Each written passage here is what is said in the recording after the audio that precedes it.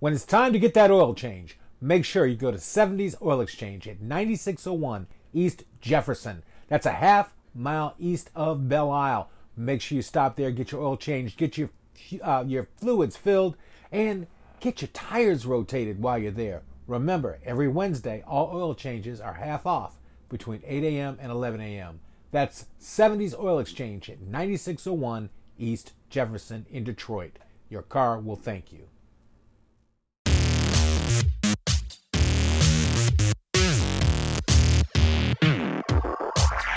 Hey y'all, thank you for waking up with Steve Hood.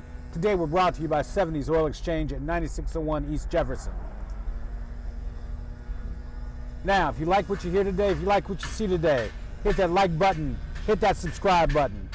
Right now, we're cruising through the amazing Brush Park, where development is just springing up. This place was just nothing a while ago, and now you can see all new housing and everything just growing here in Brush Park. But there's a problem. The problem in Brush Park is that a lot of this land that's being developed here was city-owned land. City-owned land, and the city gave breaks on the land, gave brownfield credits, did all this stuff. But the sad part about this whole Brush Park development and everything that's going on here, this beautiful new land that you see here, is what? No African-American general contractors. No African-American general contractors.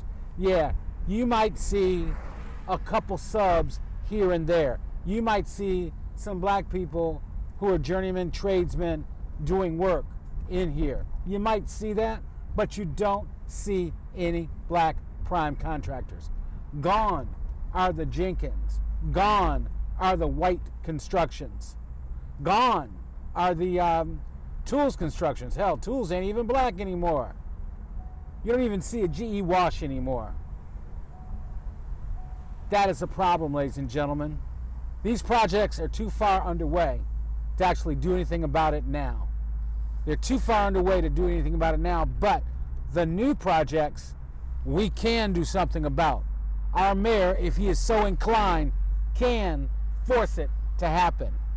He can force it to happen. He can force these developers, if they want to use city-owned property, if they want tax breaks, to actually get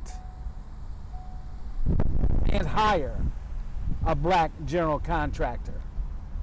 Look at all this development, ladies and gentlemen.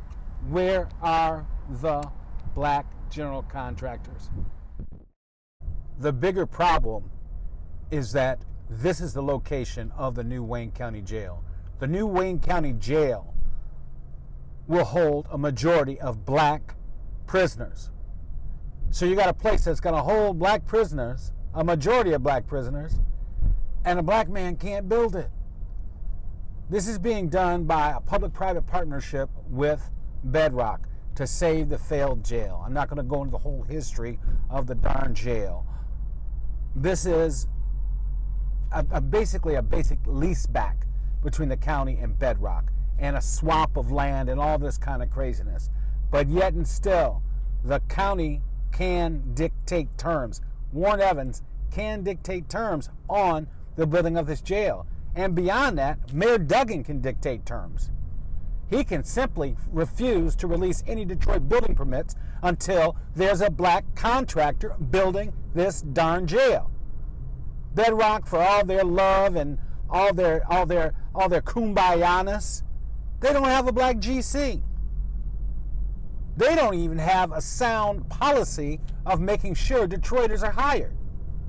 That's unconscionable. And you say, well, Steve Hood, blacks don't know how to build a jail. I beg to differ. I'm about to show you something different. I'm going to show you what a black man and a black woman can do. This is the Dickerson Correctional Facility. It was built by Waycor Development. Who's Waycor Development? Well, that was Don Barden and Bella Marshall.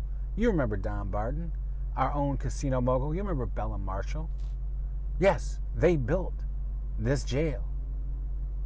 A black man and woman built this jail. It can be done. It can be done. Hey y'all, I need you to call the mayor, I need you to call the county exec. Tell them it's time for black contractors to get back in the game.